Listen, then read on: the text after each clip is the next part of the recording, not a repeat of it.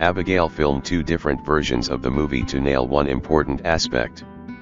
Abigail directors Matt Bettinelli-Olpin and Tyler Gillette reveal they shot two different versions of the movie in order to ensure they nailed an important element. The vampire horror comedy debuted in theaters across the United States on April 19 and focuses on a group of criminals who capture the ballerina daughter of a powerful underworld figure, unaware of her true nature. Abigail has received positive critical reviews, and its strong cast, unique story, and unabashed gore are sure to make it a long-term box office success for Universal. Starring Scream 6 actor Melissa Barrera, Abigail is being praised for its fun take on the vampire genre, as well as its ability to combine humor and horror effortlessly.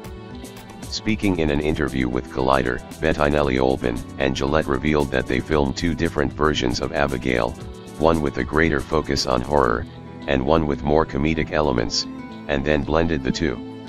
As Gillette explains, while Abigail is not reinventing the wheel for either genre, it certainly stands out among the many sequels and remakes that often flood movie theaters. The vampire genre has seen plenty of ups and downs over the years, and the early results for Bettinelli-Olpin and Gillette's movie suggest a promising future. Abigail's blend of comedy and horror has helped it stand out and resonate with audiences.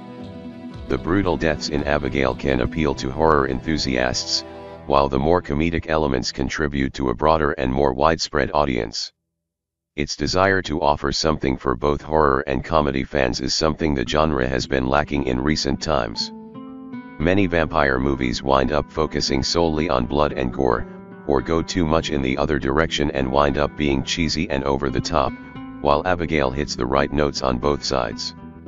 Another factor that has made it stand out is Abigail's blood-soaked ending, which contains more than a few twists and turns, as well as unexpected incidents.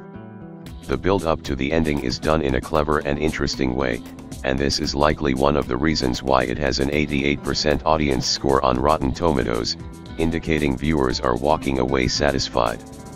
Despite a smaller box office opening than expected, there is hope that Abigail can revamp and revitalize the vampire genre. A successful run in theaters could lead to a sequel in the future. While Abigail is not reinventing the wheel for either genre, it certainly stands out among the many sequels and remakes that often flood movie theaters.